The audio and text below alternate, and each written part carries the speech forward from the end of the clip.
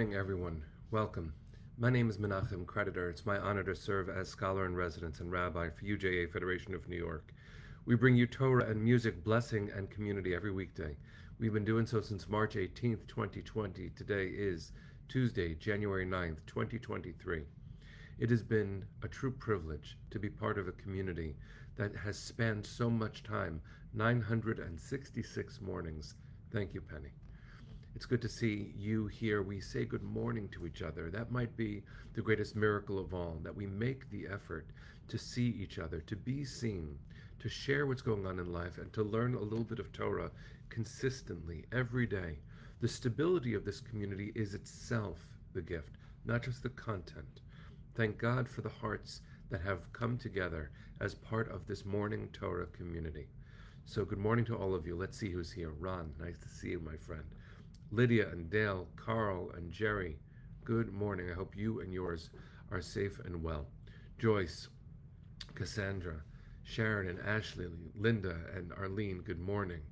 Good to see you, Deborah, Amy and Anna. Hi, Diane, waving to you, my friend. Fabrice, sending love to the French Riviera. You know, we could all use a nice walk with you right now. Linda and Jerry, Lydia, your daughter's medical visit was good. Thank God.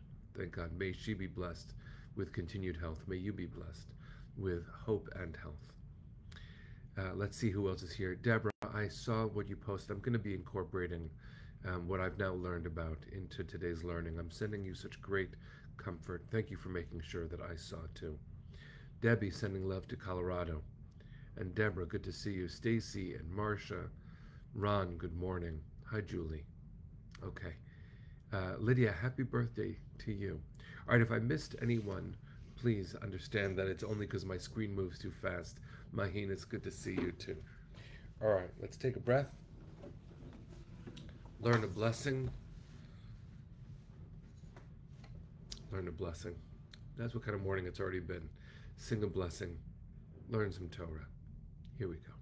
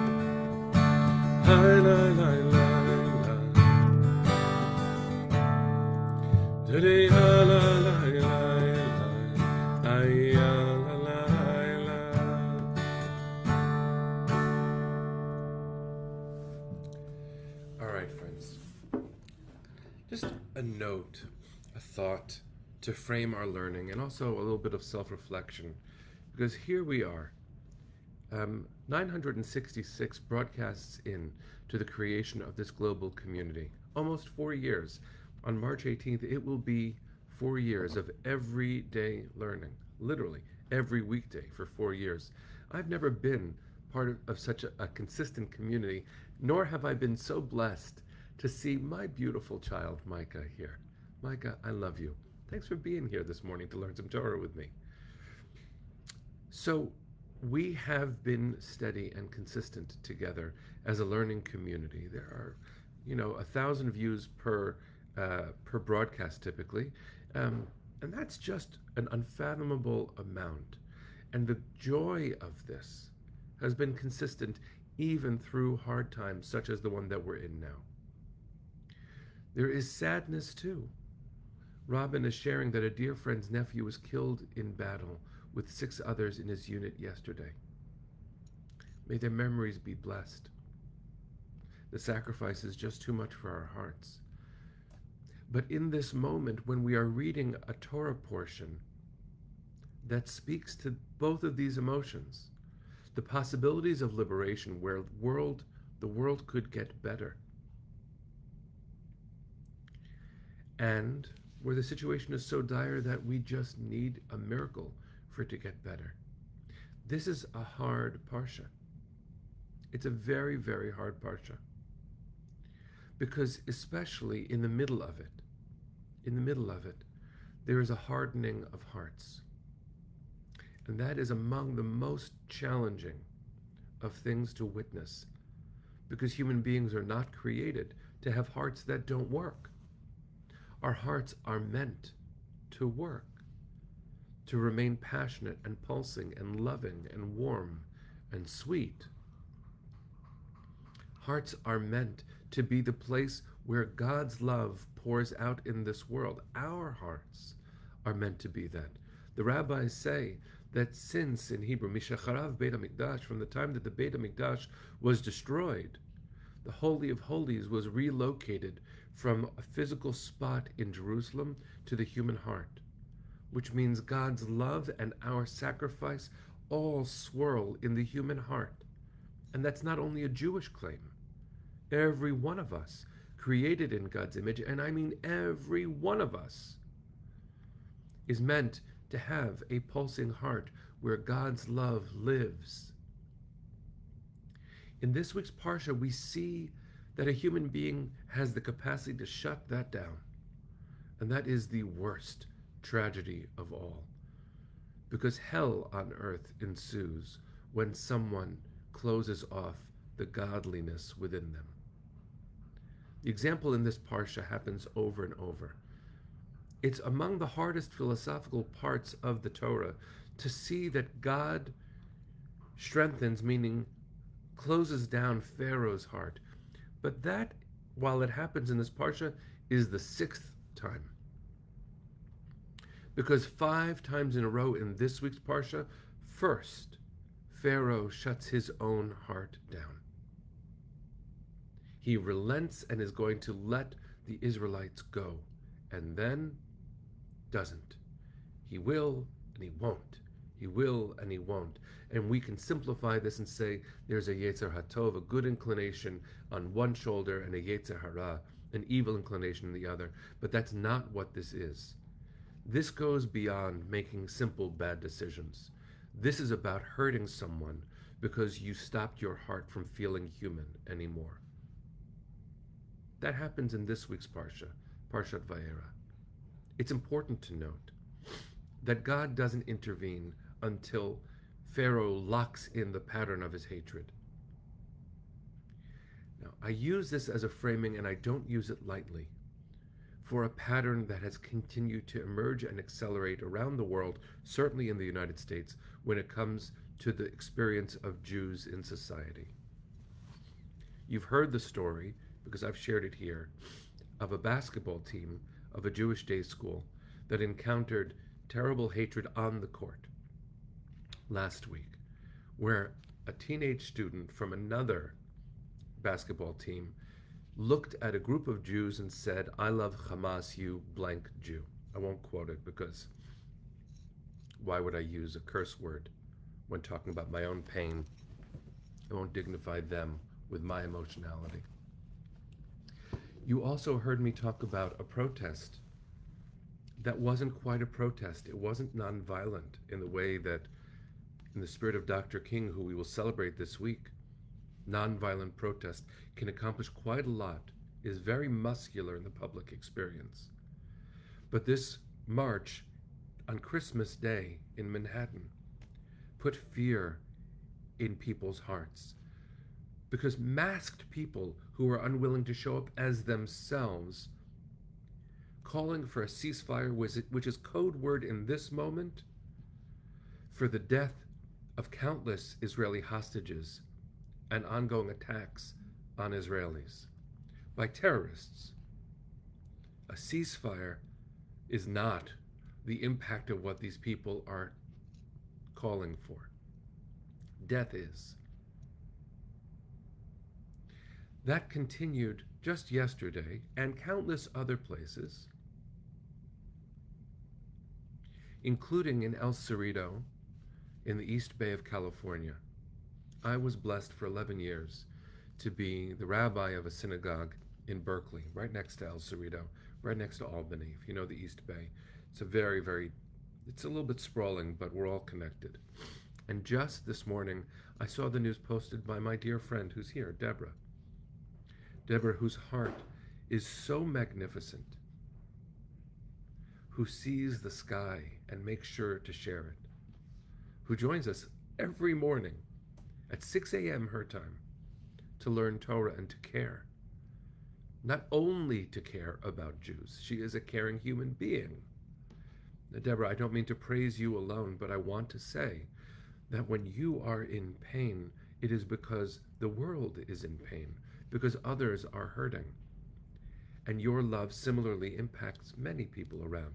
That's what it is to be a mensch. We're taught so often in our tradition, in our Torah, in our rabbinic text, and certainly today, we are taught that to be human is to allow God to flow through our hearts into the world. I had a conversation with a class last night who just wanted to talk to me about why anti-Semitism. Why? And I said to them what I'll say to you now. There is no explanation for anti-Semitism other than people are willing to hurt, and Jews traditionally have been victims when people are willing to hurt. We are often the canary in the coal mine, which means that when people demonstrate the capacity to hate Jews, they will also demonstrate the capacity to hate others, which is one of the reasons that Jews standing for civil rights and for LGBTQ rights and for reproductive rights, that is often not just righteous, but also pragmatic. Because when we stand together to combat hate, we are standing together to say no one, not me, not you, deserves to be targeted for being who we are. These feelings are deep in our hearts. The commitment to do good and to be good allies and to be good friends, that's the best of Jewish values pouring through us. We don't always get it right, but we are called to get it right. Similarly, Tzahal working in Gaza in human circumstances, battling terrorists, are doing something that has moral authority. And along the way, we cannot possibly imagine that mistakes are not happening. But that does not in any way impugn the nobility of their work to save our people's lives, the hostages and Israel from being attacked by terrorists who have promised to do it again. Any call for a ceasefire is ignoring the facts on the ground. My heart is broken for Gaza. Broken. But that's because my heart is working. In Albany and El Cerrito, in the East Bay, on San Pablo Avenue, where I used to go to Trader Joe's, there was this past Shabbat a march that said it was about a ceasefire. And there were a few Jews counter-protesting, holding their Israeli flag by the side. And one of the masked people, you don't fight for peace without showing your face. One of the masked people shoved a woman to the ground, grabbed her Israeli flag, and burned it in the street. You tell me if that sounds like peace. And that woman who had been thrown to the ground agreed to be interviewed, but not to be identified. That's how scared she was. And so the video of her interview, which I saw as a comment on Deborah's post, was of her hand in her chair. She looked like an older person, based on how her hand looked, shaking. And those are three examples that are close to me. I can only imagine, especially because UJA is so involved in combating anti Semitism here in New York and around the world. We are a place of strength and values and love, not just for the Jewish community, but absolutely for the Jewish community. I think I recognize the voice of that person. Those are three examples close to me. The uptick in anti Semitism is 400% right now in the United States. 400% since October 7th. How else can we understand that other than the description of Pharaoh's heart in this week's Parsha? That doesn't mean everyone. I don't want to sensationalize the problem. I don't want to sensationalize the problem. It's not everyone. Last night I was blessed to be a part in Westchester County of the swearing in of the new session, the new legislators taking their seats. And I spoke heart to heart, arm in arm, with an imam with whom I've traveled to Birmingham, Alabama, thanks to UJ's work, and a pastor who works in this community. We each spoke about being children of Abraham. There are things that hold us together, hold us warm, help our hearts function, build what Dr. King called a beloved community. And there are also facets of this world that I would wish not to see. And perhaps I have been willfully ignorant. Perhaps not. But Pharaoh hardens his heart 5 times, committing again 5 times to continuing enslavement and degradation, to demonstrate dehumanization as his use of power. There are people in our world, there are people in our community who act like Pharaoh. And I have not chosen to see that. I wish that the Torah's language felt far away. But what you are all saying, friends, I see your comments and I feel your hearts, I really do, is that that is not the most powerful thing there is. Because after all, Mishecharav Beit HaMikdash, on that terrible day, when the Jerusalem Beit HaMikdash, when the temple was destroyed, that wasn't the end of the Holy of Holies. That wasn't the end of our ability to access God. When we lost one way of relating, when we lost our center in 70 CE, we felt the relocation of that center right here, pulsing within us. You and I are, as Rabbi Abraham Joshua Heschel of blessed memory taught, images of God, a fraction of God's infinite power at our disposal. So in the face of hate, will you love even more? In the face of attacks on the Jewish community, will you activate your Jewish identity even more and not use it in a weaponized way to do the very thing that is being done to us? UJA is committed over and over to building this world, and we, you and I, must be committed to building it with love faster than anyone can tear it down with hate. We are not in this alone, though we are definitely in this. We have to hold ourselves to a high standard of ethical conduct and ethical feeling, of open heart actions, of building community, of seeing the possibilities of love, even and especially in this movement. We have to wear our people's flag on our hearts, not because we think we are the only people worthy of love, but because we demand to be seen as people worthy of love by the world. You and I, friends, and not just you and I, but in this moment, I'm just giving our people extra love. I'm going to sing for hope. I'm going to amplify my beautiful wife's heart, too. You saw me post a few times yesterday the amazing words and music that she created. She's here today. I encourage you all to tap into every source of strength you possibly can today and to pay it forward, to offer it, and to help build what Neshama has called an invincible spirit. Our people is alive. Our hearts work. We will never, ever give in to this pain and feel like Pharaoh or act like that.